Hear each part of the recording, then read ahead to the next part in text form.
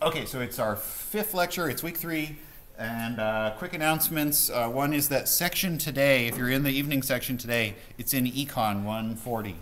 So that is right there. Econ 140, Landau. So that's where section will be tonight. I think last week it was in a different building, just temporarily, because we were still getting the room settled. The section tomorrow is, I think, in the same location it was before, which was STLC. So yeah, just be mindful of that. Homework 2 is due a week from yesterday, and so we'll have a new assignment 3 that will go out, next week. In terms of like our calendar and what we're doing this week, the main thing I want to teach you about here in week 3 is I want to talk about bigger apps that have more than one activity. So far, we've always had just one activity. We do the GUI and the layout. We set up the events, set up the widgets, and that's the app. That's it. You're just sitting kind of on one screen. Well, it gets a little more complicated, a little more interesting when you have 2 or more different kinds of activities in your same app that you want to jump around in between the 2. So yeah, that's kind of the main topic for this week of content. So let me just jump to my slides on that. In order to teach you about multiple activities, I have to teach you about something called intents, which is an important Android concept. So I'll get to that. So yeah, lots of apps have more than one activity. I would say there's lots of different kinds of apps, lots of different patterns for apps, but I would say one of the most common examples that you'll see of an app with 2 activities would be kind of a main activity with a list of things. Like if it's an email app, you'd have a list of all the emails in your inbox, and you can click on them. And then if you click on an email, it opens up that item and shows you the information about it. It shows you the message itself and the text, the contents of that message. Or if it's like Reddit or something, the main page is all the different links and things you could read, and then when you tap on one of them, it jumps to the thread of discussion about that link. So I've heard it called like the main list activity and the details activity. That's kind of one way of describing that usage pattern, which is very common, right? So, I guess my point is that those are different activities. You could imagine a world where like all of this code is living in the same Kotlin file and the same XML file, and I guess like you start out by showing the list, but then if you tap on something in the list, you like hide the list and then make some new stuff appear instead on the same activity, but that would actually be really ugly, and so that's not what we do. I think the code for that would really kind of get out of control. Instead, we make 2 activities for that. We have 2 different layouts, 2 XML files, 2 Kotlin files, and the 2 of them interact with each other. Okay, that's the plan. And typically what happens is there's some kind of event that occurs in the first activity, which I call activity A here, like you click on something or whatever, and then in response to that event, your Kotlin code says, hey, I want to jump to this other activity. Well, if you want to have 2 activities in an app, the way you do that in Android Studio is you just right-click on your sort of folder that has your code in it, and you say you want a new activity. Typically, you'd say you want an empty or blank activity. That would be fine. So I'll show you right now how to do that. We've been writing this app the last time of like vocab quiz thing where you could click on different words, and it'll try to guess what the right definition is for a given word from a file. And so I have that project here. We got that app to sort of the point where you could read the file, you could pick a random word, you could pick 5 random definitions, and it would show them to you. And I just zipped and posted that code last Thursday in the state where you could just click and it would tell you if you got it right or wrong, and then it would pick new words. And that's kind of what we have. So like verisimilitude, I think, is when things appear true or real. So if you click that, it says you got it. But recidivism, if you say that's having plenty of space for what's needed, I think that's wrong. So if I click that, it says wrong. So that's kind of what the app does right now. So if you wanted this app to have multiple activities, I'm just going to continue working on this app because I don't want to start all over with a brand new app. It would take a lot of time. But like maybe a second activity you might want here would be a way to add a word to the dictionary. You hear about a new word that you think is really cool and you want to add it to the app so that it'll add that to the rotation of things it might quiz you about. So maybe like down here, you'd have like a add a new word button. So to do that, I will go to Android Studio and oh, by the way, I wanted to mention kind of while I'm over here in the studio, you might have noticed that there are these things here that say Android test and test. like it's got your package, your kind of where your code is located, and then they also have these different test ones under here. Every project, when you first create it, it also kind of makes these folders for testing, and that's literally like if you want to write like testing code, like unit tests that try to, you know, pass in certain parameters and see if it behaves properly. Like this is if you want to write those kind of automated tests for your app. I think it's sort of annoying. Like testing is great. I don't have anything against testing, but I don't see why it goes to the trouble of making all these files and folders for you for every single project that you ever create. I think they're trying to encourage you to testing because that's like a good practice. But you know, some students, I get a little confused. Like, what is this stuff? Do I have to edit this? You know, what are these files in here? So you have my permission to delete these if you want. You can just right-click them and say delete, and you say yes, and then it goes away. I think sometimes you have to delete them twice. They sort of come back in a zombie form. I said go away, delete. Yes, it goes away. Whatever. But anyway, so if you want to make another activity, so we right-click here in the area where the activities are located, and you say new activity, and then there's different ones, and this is just like when you're making a new project, it asks what kind of activity you want. I think we want an empty activity. And it asks what the name should be. Well, the one for the kind of the main thing, we called it the dictionary activity. If what we're doing here is like making it so that they can add a word, maybe I'd call this the add word activity. And I don't think you need to change any other settings. You can just say finish. And now you got add word activity, and you got activity add word.xml. And so, you know, that stuff's going to look just the way that you would expect from the code we've edited so far. If you open up the XML here, you can kind of edit the layout for this thing. I think in a new project it would have put like a hello world text view here, and it doesn't do that. It's just completely blank. So I think what I'm picturing is you know, you would be in the main app playing, and then maybe down here there's a button that says add a word. You click it, it jumps to the other activity, and the other activity says, well, what's the word that you're adding and what is its definition? And you type those in, and then you say okay, and it adds that word, and then it goes back to the main game, you know? So that's kind of what I want here. So maybe I'll do something like, you know, I'll drag this and say, where's the text? I'll say, okay, type in the word you want to add along with its definition. Okay, so I don't want to spend a ton of time on like layout and kind of old stuff, but get this attached and get this attached. And so I'm thinking like we would do an edit text to type in. So like here, this will be the word. So maybe it has a hint on it that says word to add. And then, wait, isn't that what that's supposed to, isn't it here supposed to say word to add? Oh, it's because the initial text, it says name. I don't want that. Yeah, okay. Word to add, and maybe I'll call this word to add. And then what? Let's make this nice and wide so it fills the frame. And let's attach this to the bottom here. Let's also do one that is the definition, right? So let's call this word definition. Give it an ID, empty text, give it a hint of, give it a hint of definition. Okay, let's attach the layout so it aligns properly there. And then we probably want some sort of OK button when you're done. Like here, maybe at the bottom, there's a button. And let's attach it to both sides. Okay, and maybe the button here says, where's the text of the button? Text would say add this word, and yeah, I think that's pretty good.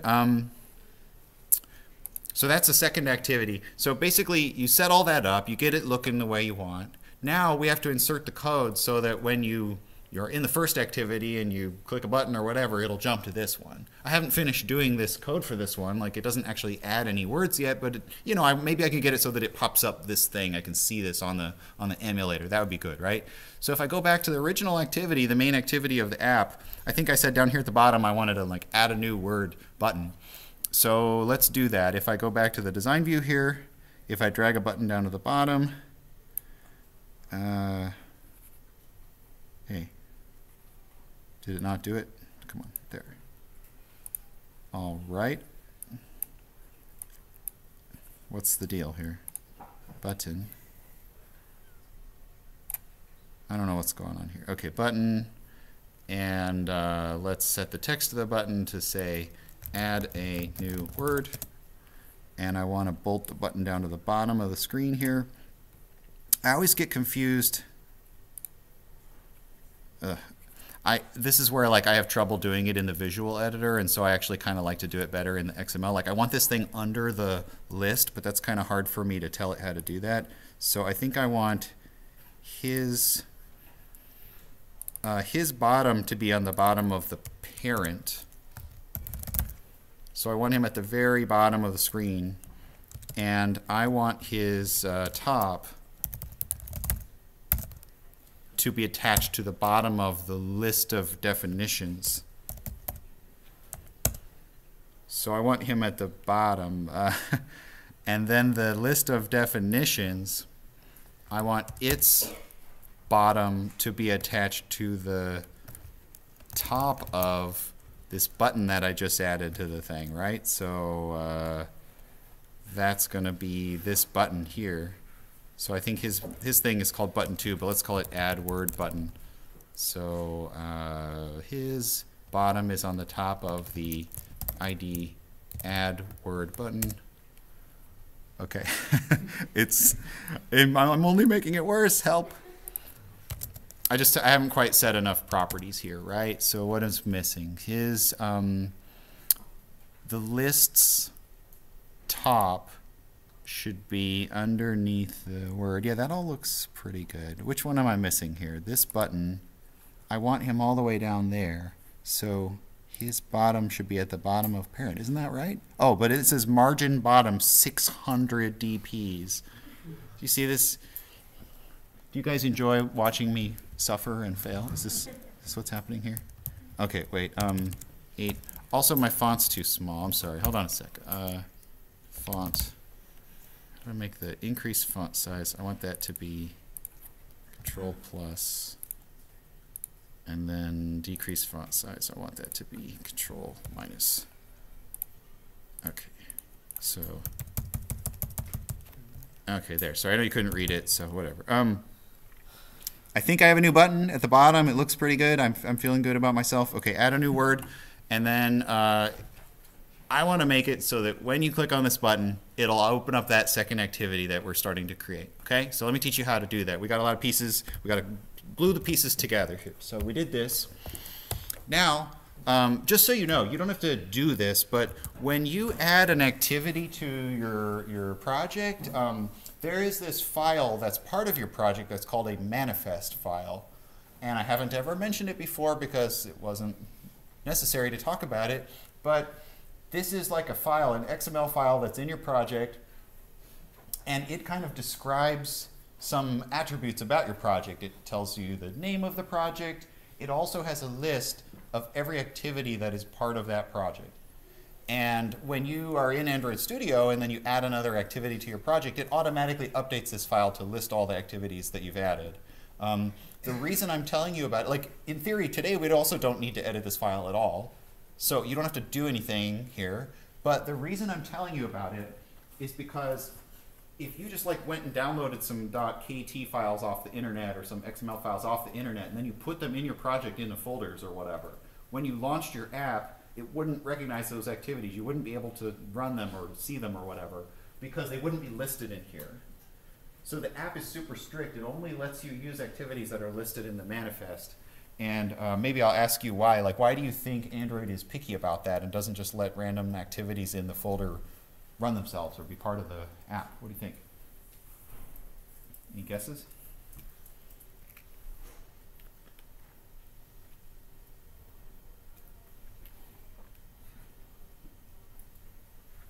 What do you think? Yeah. I mean, I think it's probably easier to design code this way because you can adjust the manifest to incorporate activities rather than like have to like, you know, upload the whole package again or like change stuff about the files. And maybe there's also a security concern. Yeah, I think those are both good points, and I think probably the primary motivator here is the security aspect. There is a danger where, like, if you guys have an app that you trust, like it's your banking app or it's a Twitter app or whatever, Grindr, whatever app you like, that you trust for whatever reason, you're sort of trusting that whoever wrote the code for that wrote good, fair, reasonable code that's not going to do evil stuff to your phone, like hack it or steal your personal information or whatever. So if you didn't have something like this, it might be easier for somebody to like maliciously insert another piece of code or another activity that wasn't supposed to be there, and it would trick you into clicking on it or something like that. So anyway, I guess my point is just, I've had this come up where like a student downloads some code that I wrote in class, and then they put it in their project in their folder, and then they write some code that says launch that activity, and then the whole app crashes and it says no, I won't launch that, I refuse to. And then they're like, Marty, how come I can't run the code? It's probably because it's not listed in here. So where this file is in your project over here on the left side. They have a view of all these different things, and you know, it's got like your code and your resources and these build scripts and stuff, but there's also a folder that says manifests, and there's this Android manifest.xml. Again, you don't really need to look at it, but there is the dictionary activity that we started with, and somehow in here it says this is the main activity that should launch when you first load up the app. Again, you don't need to like know what all these different things mean or whatever, but this one is like the main activity that should start with. And then I also have the add word activity because we told the Android Studio to include that in our project as well. So just FYI, that's here. We'll come back to that file later on in the course. We might edit that file for other reasons, but there it is. Okay, so if you want to have multiple activities and you want one of them to launch another one, the mechanism for doing that in Android is called an intent. An intent is an object that you can create, and it represents your intention to perform an action. I don't know if this is a great name. I think it's a little bit of a confusing concept, but this is like an object that you can use when your activity wants to fire up some other thing, and that other thing could be another activity.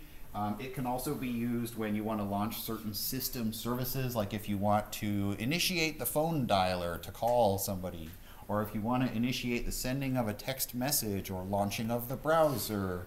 You can do things like that. You can access various system services using these intents. So, you know, I'll teach you how they work in a second, but just basically, this is a term that you should know about. As an Android developer, you got to know what intents are and how to use them. Of course, now I can make some dumb joke about how this is a really intense course, right? Ha ha ha. Yeah. But anyway, yeah, that's the appropriate amount of laughter. Thank you. So, I mean, I'll show you a little bit more about how intents work, but like basically the short answer is you create an object that's an intent object. Optionally, you can then insert some information into the intent, which would be like parameters. Like if activity A is going to launch activity B, you might want A to send some information over to B about what it should do. And that information can be like bundled inside of the intent. Then you'd say, okay, go, and then it goes to the other activity and sends along that information. I'll show you how it works. So here are some of the cases where you would use an intent. The one we're going to see first today is one activity wants to start another activity. The other thing that you can do with intents is what's called starting a service. I haven't talked about that yet. I will teach you more about that later in the course. The service is like an app, but it runs in the background.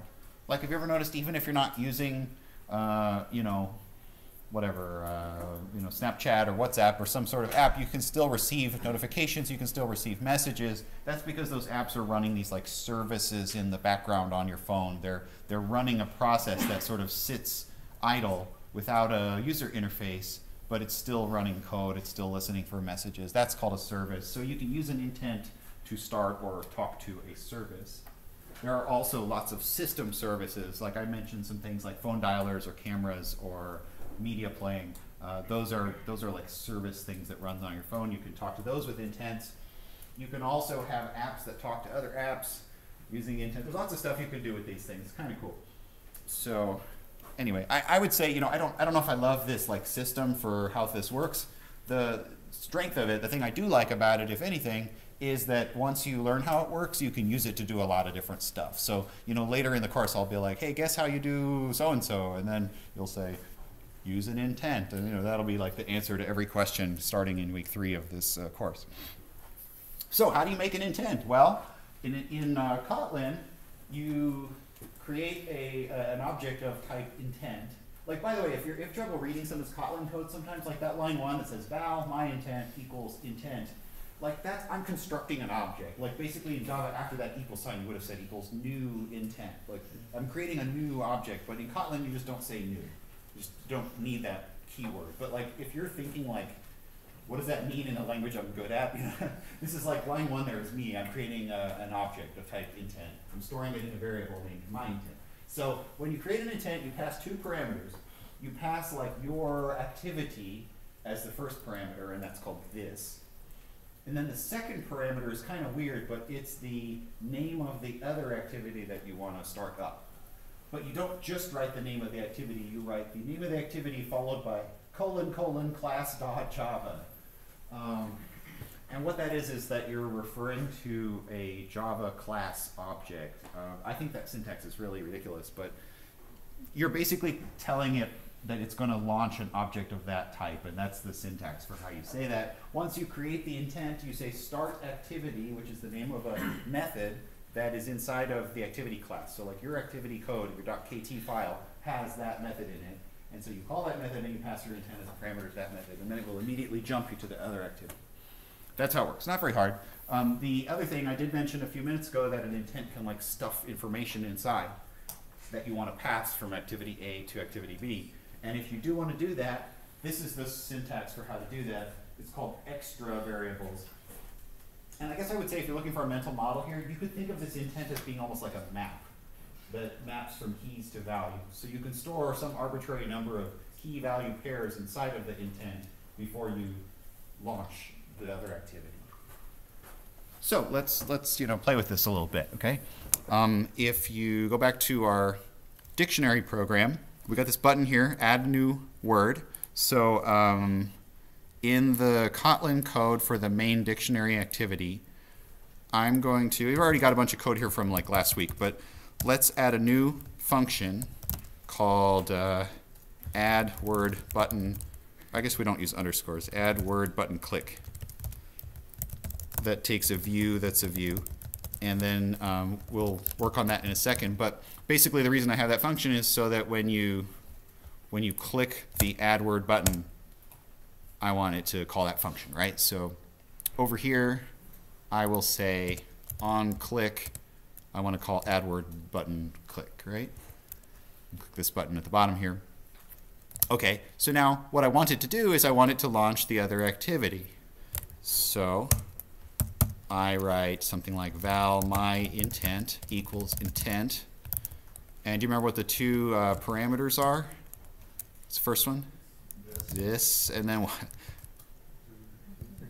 The name of the activity. So I want to run the one that we're just making. It's called add word activity : class dot Java. Ugh. What a mess. That's pretty reprehensible. Like, why do they make me write that? Whatever. But so now I've created the intent, and now I tell it to go. So I say start activity, and I pass my intent. Okay. And if you like short code, you could even say start activity and pass that as the parameter. You could do that. I personally don't like that, so I'm going to put it back, but you can do that if that's what you prefer. Yeah. Is there any reason why we would use another package context other than this? Oh, like for that first parameter, yeah, it says package context this because it's hinting to me the name of the parameter that I'm passing where I wrote this. Why would you ever pass anything other than this? The answer I think would be like if you ever want to have a piece of code that isn't your activity but that launches an activity. Like maybe you have a helper class that helps you write this code, and that helper wants to launch an activity. You wouldn't have the helper say this because like the person you pass there has to be like an activity object. So that helper class would need to have a reference to the activity, then it would have to pass that. And so yeah, I mean, you sometimes don't pass this, but I think in a typical context you do pass this. Gotcha. Yeah. So I mean, so in my opinion, like how they should have designed this was like, fine, you could have this system that we just did here, but there should be like a simple version where you just say start activity and then you just pass that, and then you know what I mean? Like they should have a simpler version of this. But in fact, I actually I know a guy who works on the Android team, and I was like, can I get lunch with you, because like I have like this long list of stuff that's stupid that I want you guys to fix. And but that was like a year or two ago, and what he said to me was, let's wait till after the Kotlin change happens, because I think that's going to like fix a lot of it. And it fixed some, but I was like, hey, you didn't fix this one. But anyway, so that starts the activity. Let me just write a little comment here that says launch the add word activity. So let's go try it out. We wrote a little bit of new code. Let's go see if it works in the emulator. So it's building, it's running. So I get a few minutes to wait while it loads. My wife and I watched The Bachelor last night. It's pretty good. Colton really trimming down the roster of gals. I'm very offended because there's a lot of age shaming going on this season. The like under 30 gals are really feuding with over 30 gals. They're calling them Cougar Town and stuff, and I just don't think that's cool because I'm over 30, so I'm deeply offended. But oh, we're done. Okay. So anyway, we got a new button. We can click it to add a new word. If I tap that button, hey, it jumps to the other activity. Hooray! Okay, so a couple of things. I think I have this in my slides coming up in a second. It's important to understand kind of the context of what's going on here. Like on your phone at any given time, you could have multiple apps that are like active because you launch an app and then you go back to the main screen, you launch another app. Like you can have multiple apps that you're kind of running at the same time, but one of them is active at a time. And within a given app, you're always looking at a given activity within that app. Like you can't have an activity that takes up half the screen and then some other activity that takes up a third of the screen. Like you're always in an activity that like fills your screen, you know what I mean? But even though I'm in this activity, the other one is like underneath it. They're both running, but like one of them is active and listening to me at a time. And I'm going to talk more on Thursday about what we call the activity life cycle. Like an activity can be in different states, like active on screen, it can be paused, it can be stopped, it can be running, it can be doing all these different things. But I guess my point is just that this thing is here and I see this, but the other one that I was in before is still there, it's just underneath, it's just waiting. And actually there's like a back button usually on most phones or most devices, and if you click it, it actually will take you back to the original activity where you came from. And then there's a little more to it. Like, so technically what that is it's called an activity stack. If activity A launches activity B, and then activity B launches activity C, then you have like a CBA like stack in the computer science sense of the word, right? So when you're done with activity C, typically that closes or pops off the stack, and then you go back to B where you came from and stuff like that. You can customize that, and maybe you go A goes to B goes to C, and then when you're done with C, you want to jump all the way back to A. Like you could do stuff like that. It's just the default is you sort of pop off one level at a time when you're done.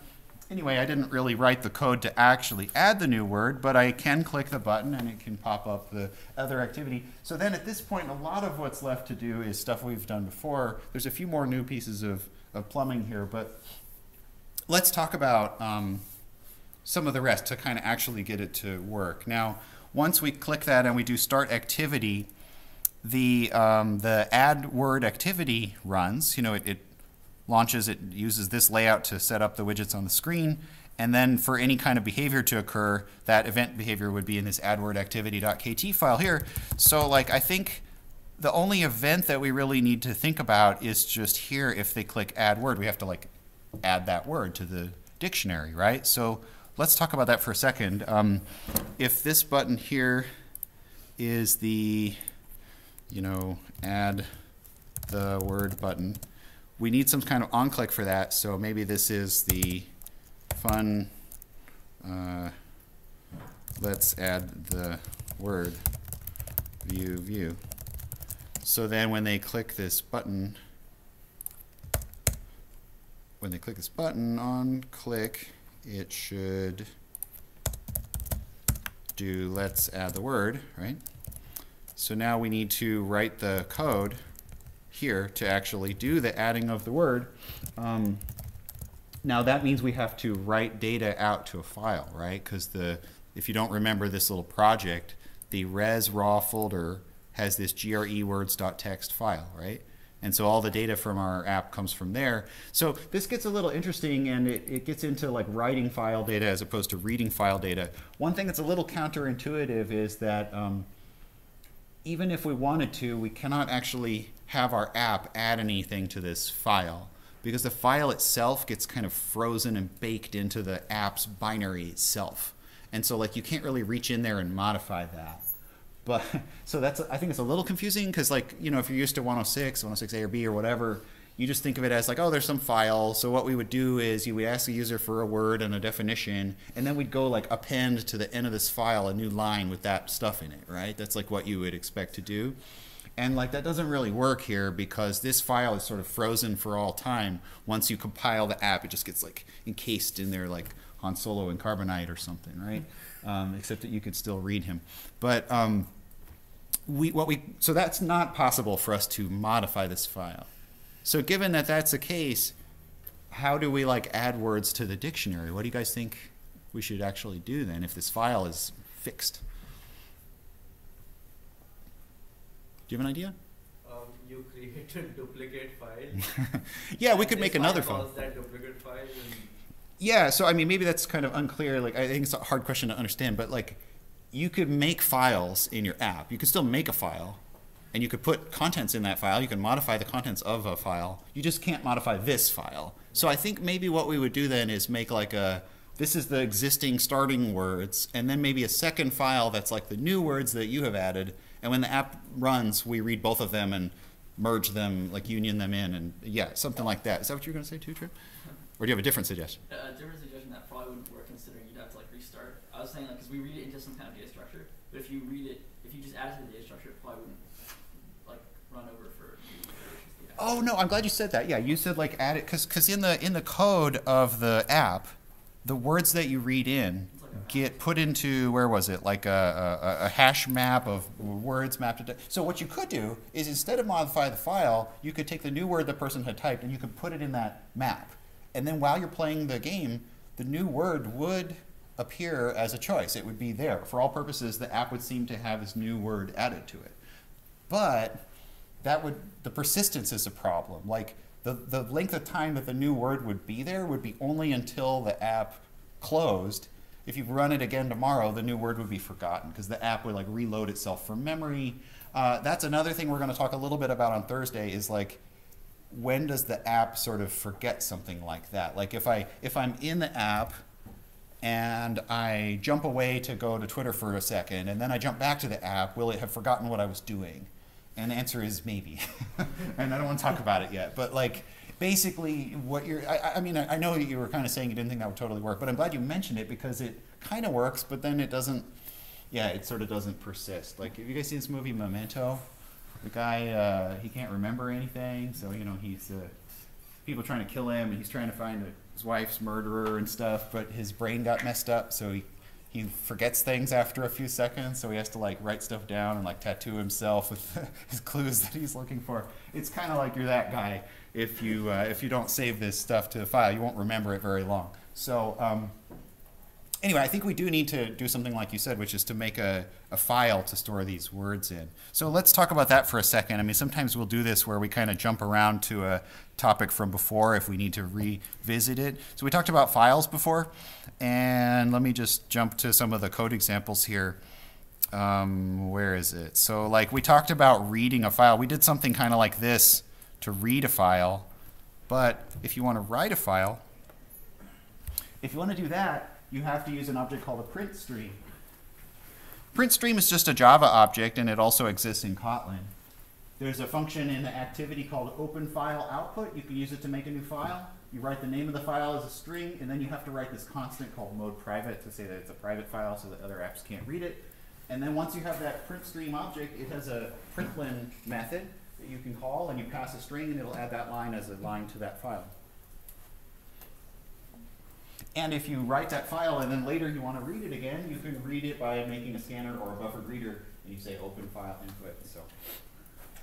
So it's not super hard to do. I would say the hardest thing about dealing with files in Android is like when it doesn't work, it's hard to go diagnose sometimes because you can't just open up a directory tree and look at the file. Like the file's buried inside of your emulator somewhere. So it does test your, you have to have careful eyes and make sure you don't write the code wrong. And if it is wrong, you have to insert some good debugging or logging code to kind of track down what the heck is wrong, why isn't it working. So hopefully we can get to work. Let's let's try to see if we could do this here. So remember what we're doing is we have this add word activity. They type in a word here, and they type in a definition here, and then they click add, and I just want to go put that in that file, right? So let's try to make some progress on that. How do I actually get a hold of the word and the definition in my code over here? You know, I want like val word equals something, and I want val definition equals something. Like, how do I get them? Yeah? You type their IDs when you do .text, .string. Yeah, so the ID of the widgets for these two edit text views here. So I think I called them, oh, they're just, wait, text, it's not that one. It's the edit text called word to add and word definition. Those are the IDs. So you said word, oops, how do I? Word to add dot text dot to string, and then the other one is word definition dot text dot to string.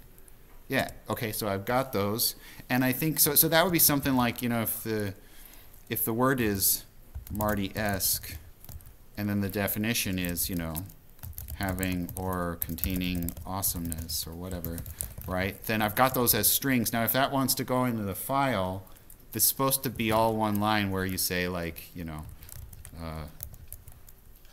Marty-esque, Marty-esque, no, yeah, then /t, you know, you put like a tab, right? That's the format the input has in the original file, so we should kind of match that, right?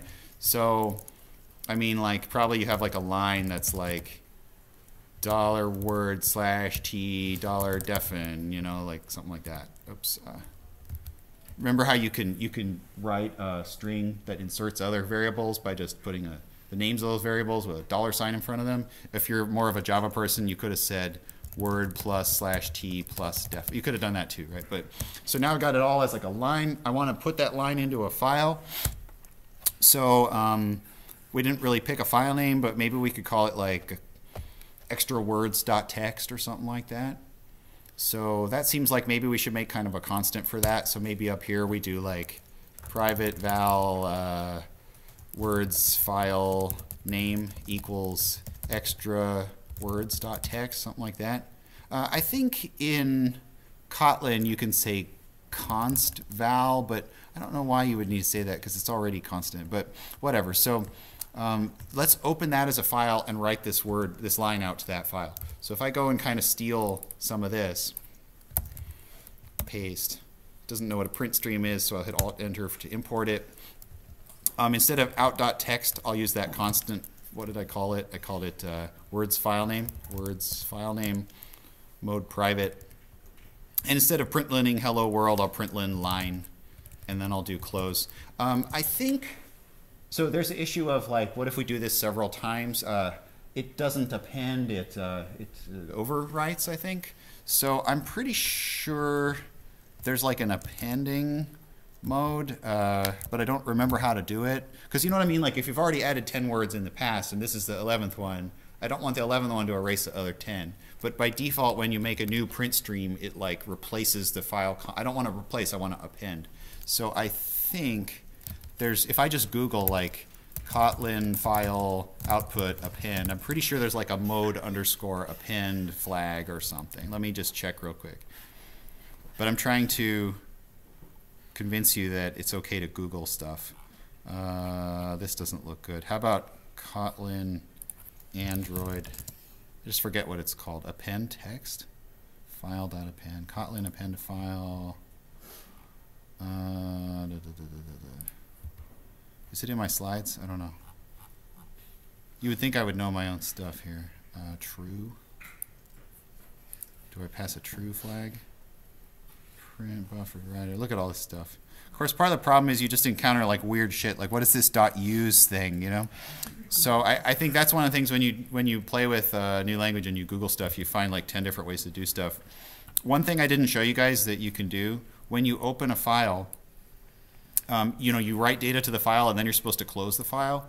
And if you don't close the file, sometimes it doesn't like save the data properly or whatever. And somebody decided this is like really bad bug, you know, that if you forgot to close something. So somebody thought this was such an important bug that like they have this syntax where you can say like outstream.use bracket, and then you can like print whatever it is that you want to print. And then when you're done doing that, it'll automatically close it for you. You know what I mean? Like, but I just don't think that's interesting, so I didn't teach you that syntax. I'm going to undo that. But anyway, maybe for now I will leave this. I thought there was a. Wait, let me just look at my file slides real quick to see if I have the thing for append. Append. No, I don't have it in my slides. Oh well. Tough luck. I'll come back to that. I'll look for that later. But you open the file, you write the new line of text, and you close the file. So now there's a couple things we need to do here. One thing is we want the main app to read that new word and use that new word when it's playing the game, right? The other thing is like, I mean, there's like initial app startup when it first loads up the app. I want it to notice the new words that I've been adding here. And the other thing is like right now, as I'm using the app now, I want it to immediately incorporate the new words now, as opposed to like the next time I launch the app, I want it to use the new words, you know? So there's a couple different ways that you could do this. I think this really gets into like data flow, data ownership issues, because like right here I've got the new word and I've got its definition, but this guy isn't the one who needs it. I really want that new stuff to get back there to the old activity, because he's the one who has this map and stuff. And so like then you start asking like, how does this guy add a new pair to the map of the other guy? You know what I mean? Like, because they can't communicate, like he can't access the private variables of the other activity, you know? So you get into confusing issues like that. So I do want to talk about that. I'm going to go back to my slides for a second. So let's see, let me show you. Where is it? Hold on. Sending back a result. Okay, so now we're in the situation where activity A has launched activity B, and activity B has some sort of completion, they're done. They want to go back to activity A. So the way you can do that is, I mean, I showed you there was like a back button on the bottom of the screen, but what you can do is your activity can call a method named finish.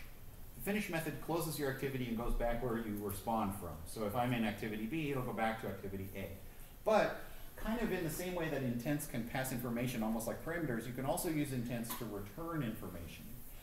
And so I think this is a situation where we might want to do that, where the main activity with the list of words popped up the other activity where you could add a new word. Now that we've done that, we want to maybe send back the new word and its definition back to the original one so that he can add them to his data structures and incorporate them into gameplay. And so the way you do that, if you want to do that sort of thing, is you make a new intent with no parameters at all, you put the extra data into it, you say set result, result okay, and you pass the intent, and then you say finish. And that's a little bit confusing, but it's not that hard once you get used to it. So over here, this is the add word activity. We just wrote that to the file. So now what we'll do is we'll say go back to the main activity.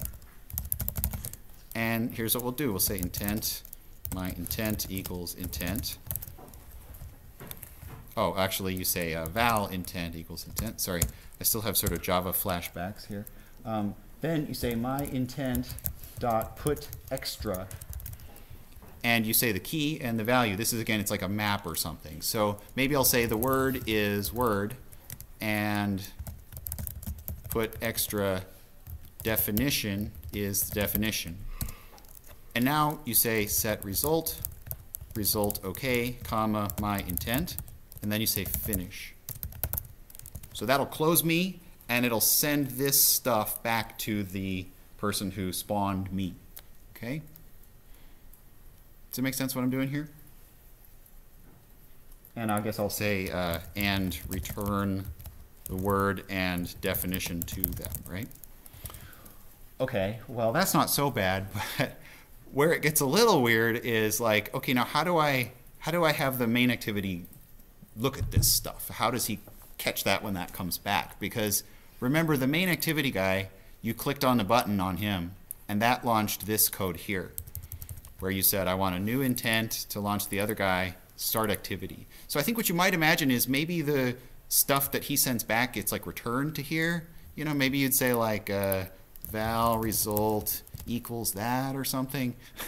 But that would be way too simple. That would make a lot of sense. So of course that's not what Android does. This comes into this sort of return versus callback programming dichotomy. So basically what happens is start activity launches the other one, the one for adding a new word. But it doesn't just like sit there and wait. It doesn't have a return value or whatever. If the other guy sends information back to here, to the original first activity, it will give the information to this guy by calling a certain method on this guy, a different method. And if I want to look at that information, I have to write that method and sort of write the code that I want to use to respond to that information here. It's a little bit like an event handler. So I think it's a little bit confusing. I'll sort of show you an example here. If you want to wait for the other activity to give you back a result, there's a couple changes you need to make. Instead of saying start activity, you say start activity for result. And then you write a method called onActivityResult that will catch the result that comes back, and you can handle it, you can process it. So I think it's a little bit confusing. So let me show you. I'll just try to show you. I think it's best shown by example. So instead of saying start activity, you're going to say, hey, I want to start that activity, but I want a result to come back from it.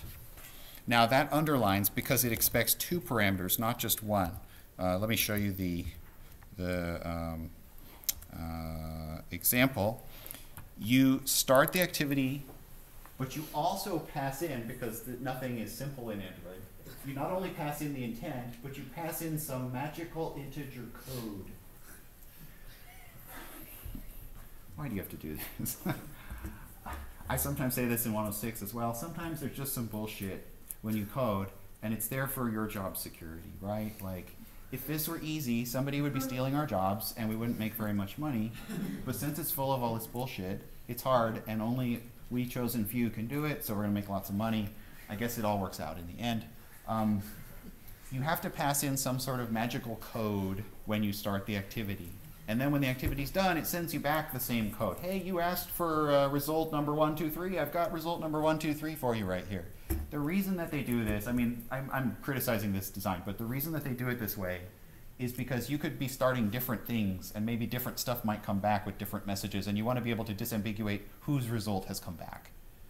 This particular app doesn't have such an issue because we only start one thing and wait for the one thing to come back. But a more complicated app, you might be sending out internet messages and packets, and you're waiting for different responses. And so, like, this is meant to be versatile for handling different kind of results that come in.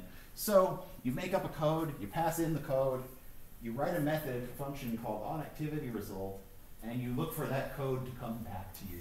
And if it did, you get an intent, and you can unpack the intent to see what's inside of it. So let me try to put all these pieces together. You go up here and you make some kind of code. You don't have to make the code into a variable, but I think most people do. So you say something like private val add word stupid code equals whatever.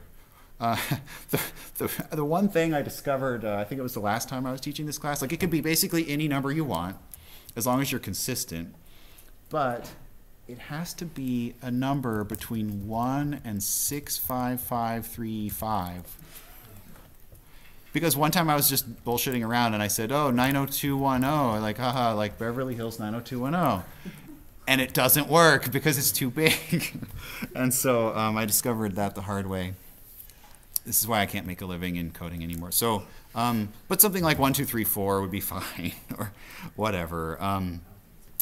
Yeah, what I often do in this class is I do like 193, 1, and if I had another one, it would be 193, 2. You know what I mean? It's like those are our codes for this class or something. But anyway, so I use this stupid code, and then down here, when you start the activity, you say, here, use that stupid code. Now, I can write the code that I want it to run when the other activity comes back to me. That is a method that's called onActivityResult. So that method accepts 3 parameters. Wait, why is it underlining? Oh, it needs a type. Wait, what if I, wait, What if I haven't tried on activity result. There. Okay, so actually I think the best way to write this code in the editor is just to, from a blank white space, just start typing, not even the return type or anything or fun, just write on activity result and then boom, press enter, and it just like writes the whole thing out for you. Now you can fill it in.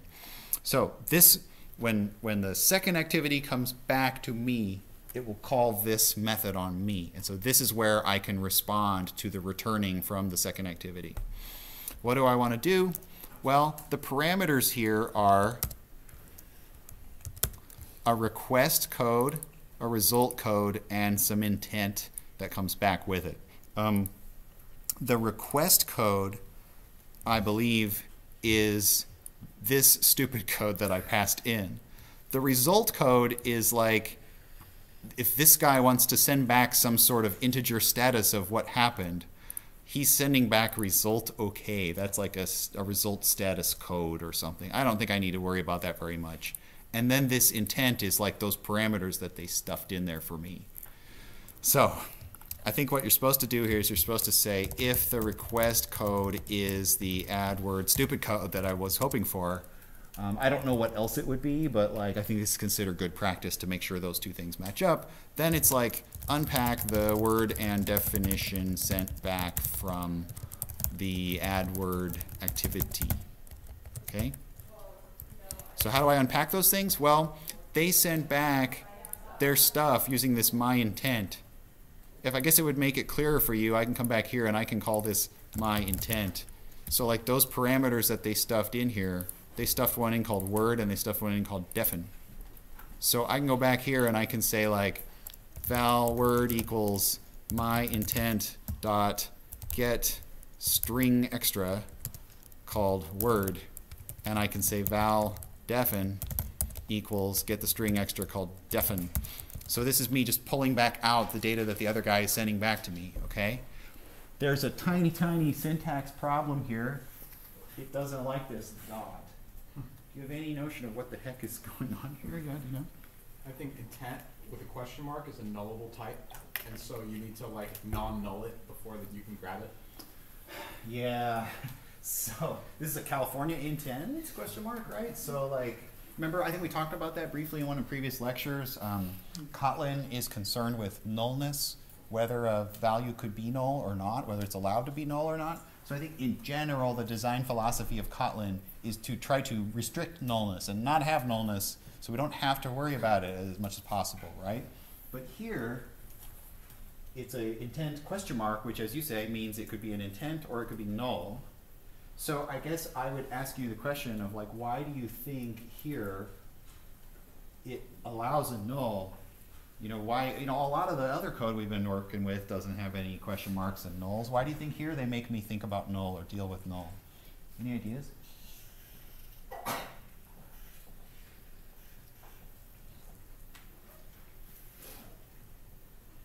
I mean, why not just make it be intent without a question mark? Why not design it that way?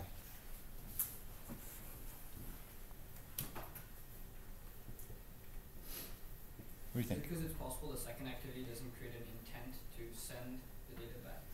Yeah, so, okay, that's a good, so actually, like, to be frank, I don't know the answer, but like, we're just educated guessing what the answer is. I think we could probably figure out. So like, it's possible to not do any of that stuff. You could just say finish. This is in the second activity. You could just say finish, and you never made an intent, you never put anything in it. So then what is this guy supposed to send back? Maybe it sends back a null in that case, right? So maybe that's why you might get a null back here. Yeah, that's a good answer. I think another answer is just that this all comes back from Java land. Like this Kotlin function is talking to some Java code somewhere, and probably the Java code has nulls. And so like in order to interact with that Java code, it has to deal with nulls. Okay, well, so like, how do we deal with these nullable types? Like, how do I get it so I could just do this? Like, how do I get around this? This doesn't compile right now, so I have to like do something about this, right? What do I do?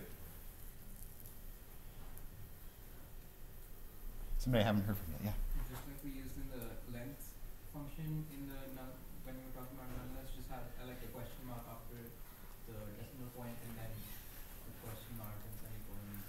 Yeah, so okay, there's like 2 or 3 different ways you can deal with this. Let me just point out all of them, and I think yours is a good one. And let me just put out the strengths and weaknesses, all the different ways you could deal with this crap, because I think you're going to have to deal with this when you write Android code. So one way is you can do what's called the guarded dereference operator. You can say question mark dot, which means if it isn't null, then please call the getStringExtra method. Otherwise, don't call the method.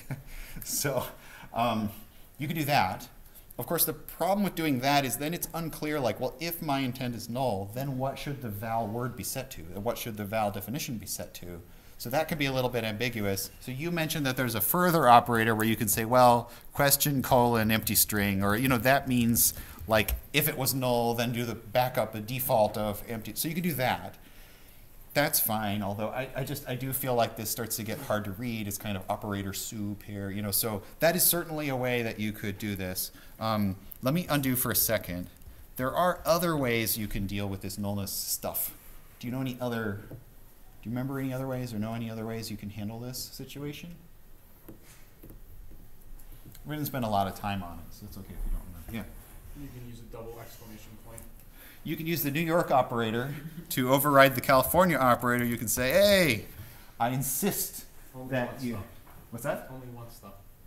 Only one exclamation? Oh, is it only one? Yeah, is it just like that? No, just delete the second one.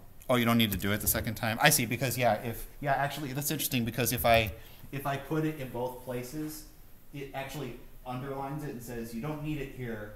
So remember what this operator does is it basically says just, I don't care if it's null, call the method anyway. So what you're doing here is sort of devolving to Java semantics where it would crash if this were a null reference variable, which is not that big of a deal. But what it's saying is, like, you don't need to write this twice, because if it would have crashed, it would have crashed here.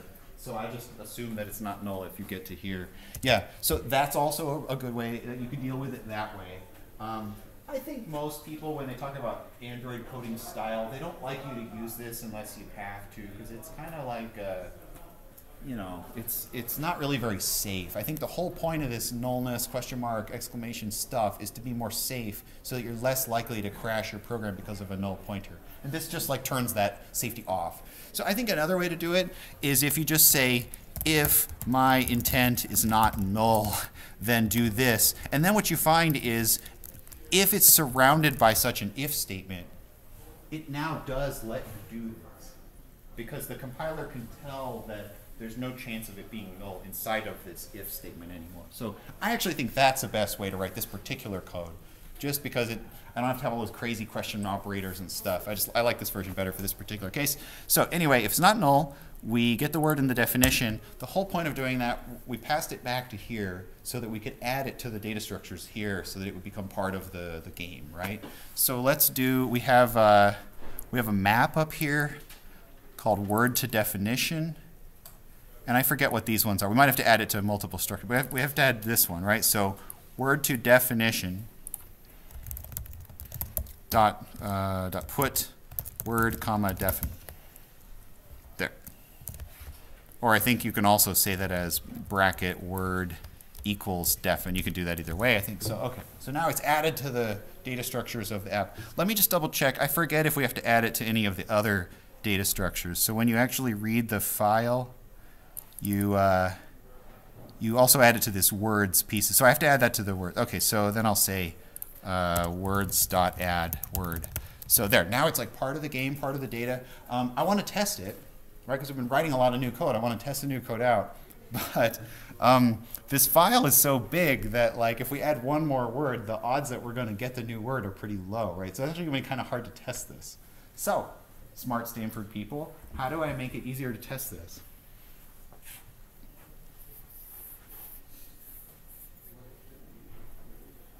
I don't want to play this game for 2 hours and see if my new word pops up or not, right? Something quick and simple. Delete all the words. Yeah, make the file smaller. Yeah, how about like, let's just make it so there's only 5 words in the file. Oh boy, I don't want to lose them. Just load up a text editor and paste them, and then I'll just save this. Save. Okay, now in theory, it's going to do 5 random options, and it's going to be all of those, right? So if I add a 6th word, it's very likely to be seen, I think, right? Okay, well, let's give it a try. Let's see if this works. And certainly we've changed a lot of stuff, so it's entirely possible that it might not work, but let's find out. Let's see what happens.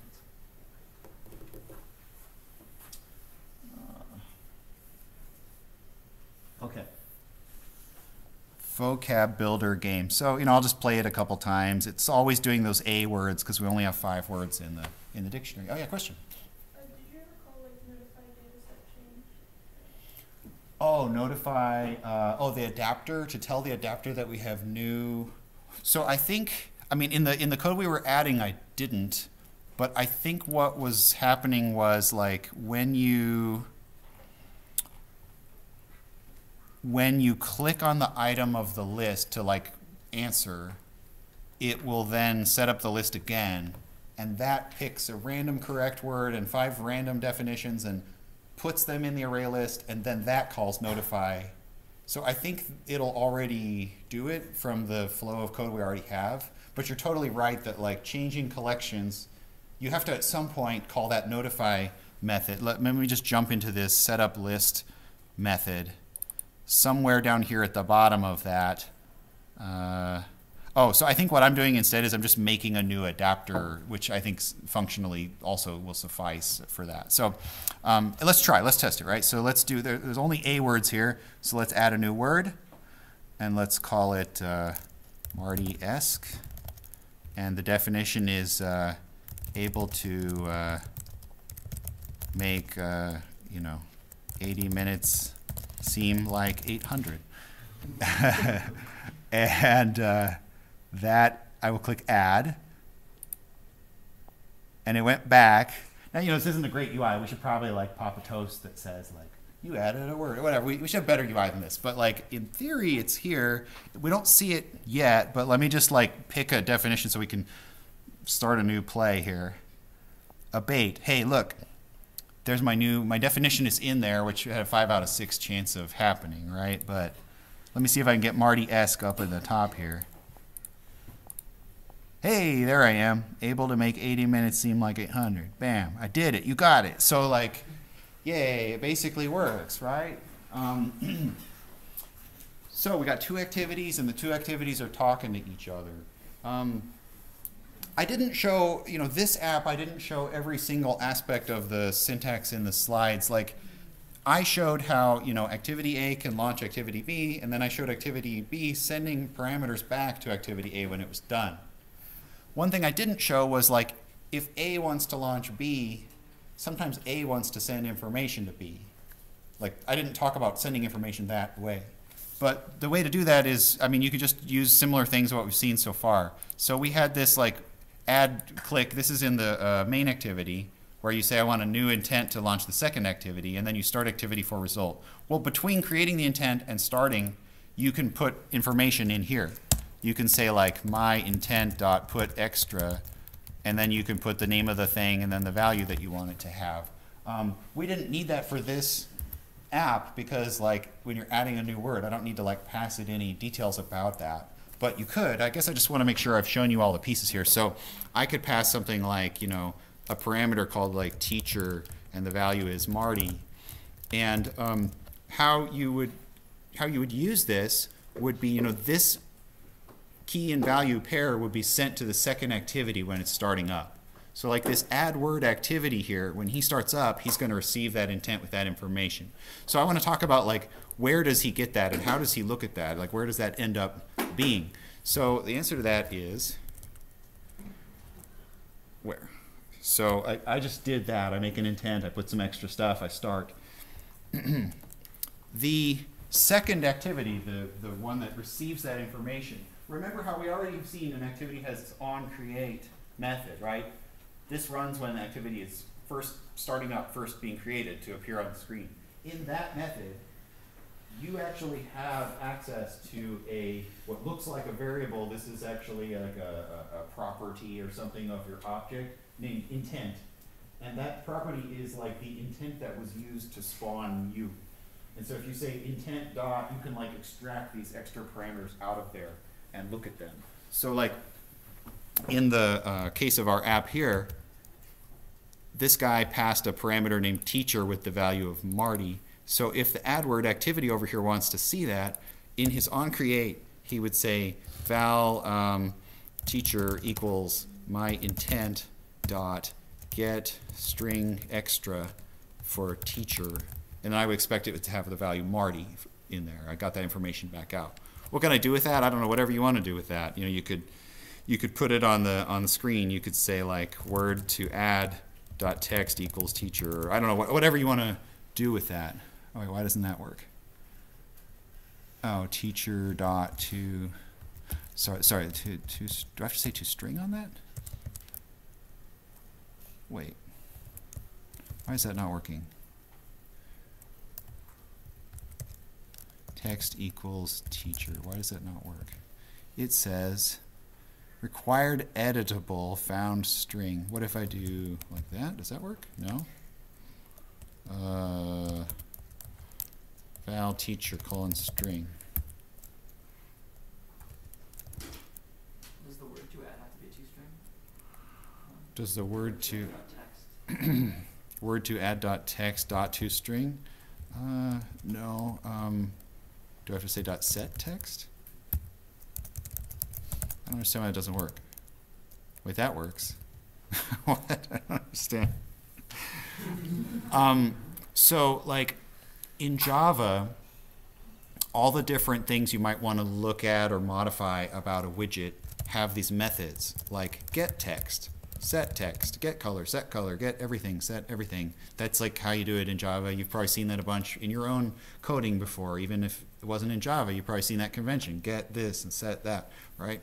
In Kotlin, they have this special syntax called property syntax where they basically like wrap these two things up into a thing called text that just looks like a variable. And so if you want to call get text, instead of that, you just say like, you know, instead of saying like string foo equals get text, you know, my widget dot get text, instead of that, you would do like, you know, val foo equals my widget dot text.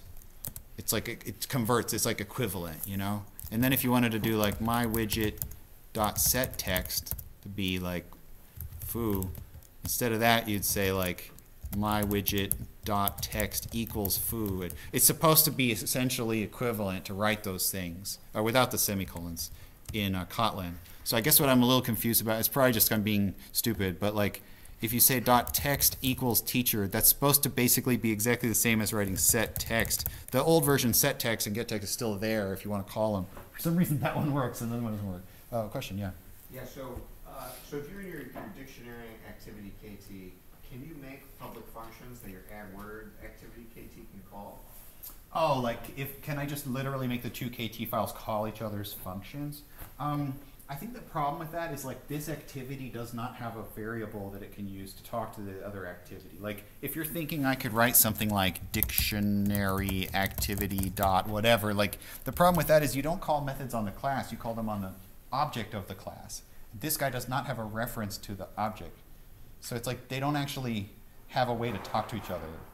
So for example, if you wanted to count the number of words in your dictionary, and in the dictionary activity KT, you would like create a variable when you load up the file that has the number of words. And then I'm thinking you could make a class that, or a function that is just like +1, add 1 to the total, and have it be just a function, and then call it on your add word activity when you add the word. Yeah, I mean, I think that like there's two separate questions, right? There's like what can you do, and then there's like what should you do, what are you supposed to do? And I think the Android sort of style guides, they don't want activity classes like reaching over and calling each other's methods and stuff. They want a little more isolation than that. And there's a lot of reasons for that. I mean, it has to do with some of it's like security and some of it's bug, you know, isolating the scope of bugs and stuff. And also it's things like if your app wants to launch the phone dialer, they don't really want you to be able to reach in and mess with the methods of the phone dialer and stuff. And so for a lot of reasons, basically the communication in either direction between two activities is typically done by them sending intents to each other. It's like if you want to tell me something, send it to me in an intent and I'll look at it.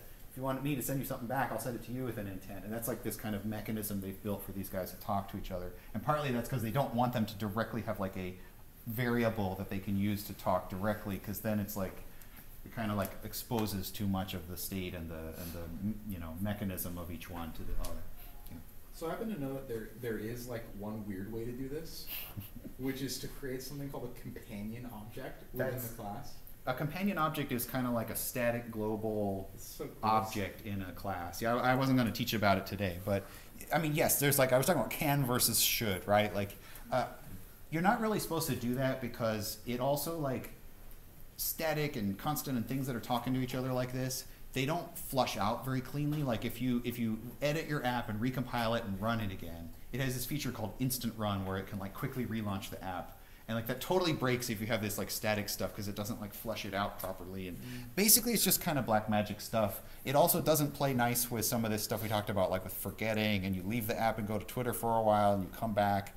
You can get this weird like stale crusty data stored in something like that and it doesn't work and you crash. And there's a lot of bad stuff that we haven't talked about because I'm trying to protect you guys from stuff, you know. So But we shouldn't use it. I think in general you should stick to the kind of the intent-based system that they have built for you. I mean, this feature that I'm showing you right now, I was just trying to show you like activity A wants to launch activity B and it wants to send a parameter on the way as it's doing so. And so this is how you do that. You know, activity A puts extra data in the intent. It calls the start activity or start activity for result. In the second activity, you refer to the intent by the name intent. You pull the extra thingies out, you do whatever you want to do with them, you got them. So, and the place you do that is when the thing's being created, typically. That's where you look at that information and use it for something.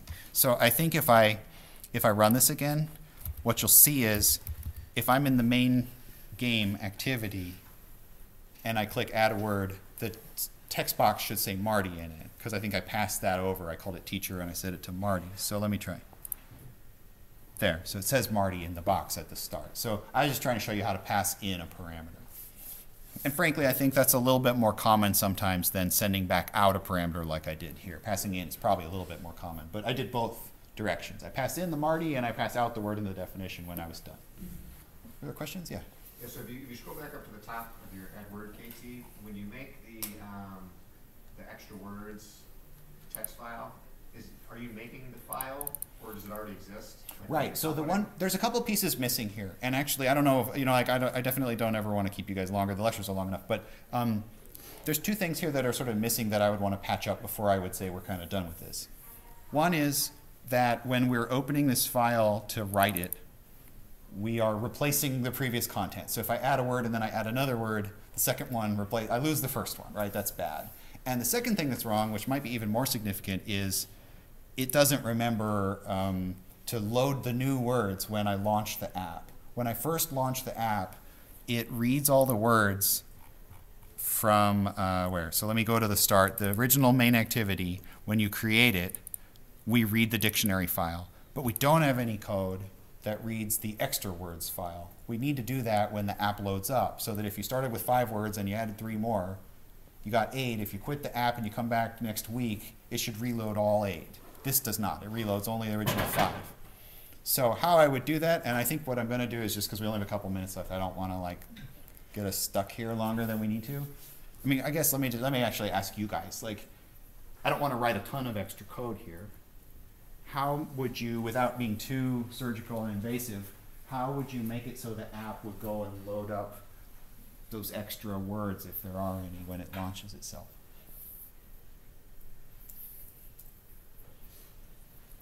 It isn't even really an Android-y kind of question. I think it's just a general coding question, right?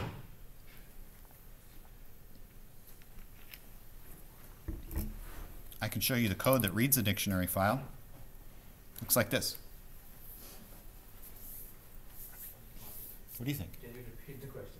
Sure. The question is, when the app loads up initially, I want it to read in and load into the data sets not only the grewords.txt original data, but I also want to load the extra words data if you have added any additional words. Right now it doesn't do that. It only loads from r.raw.grewords here. Any ideas? Yeah? So could you make read dictionary file, taking the parameter of like a file name and then call it what you already indexed? Yeah, so this code almost entirely is reusable. It reads lines, it splits them by tabs and stuff, right? The only part that's not reusable is that it always reads from the same place, and I might want to read from here and also read from the extra words file. So I think what you would probably do is you'd make this, as I think you said, make it take a reader that's a scanner or something like that. We're using the scanner object, or you could be a buffered read, whatever you want is fine. But up here, when I'm loading up the app, maybe I'd say, hey, make the scanner, and then use that. And then maybe I would do something like val reader2 equals a scanner that reads from open file input from extra words.txt. And then I'd say read the dictionary file from reader2. So just like call it twice with different scanners. If it's confusing to you why the syntax looks a little different, it's because one of the files is packed inside the app binary and the other one's a file we created. But like that pretty much solves the issue with reading in the extra words. Yeah. I was thinking of an alternative solution. Like, can you have two variable names with like one variable containing the name of GRE words and second variable extra words, and then you call that in the scanner in the like read dictionary? You could pass the string for the file name and you could use that, sure. There's definitely more than one way to do it. I just wanted to point out that like there's not a lot left to patch up before this basically works. So you guys are going to go to your section today and tomorrow. I want you to practice there. We're going to have a kind of a little basic app about learning about different books and authors. And you'll click on an author and it'll show their book. And so I'm going to have you guys practice using these intents there. So that's all for today, and I'll see you guys on Thursday. Thanks.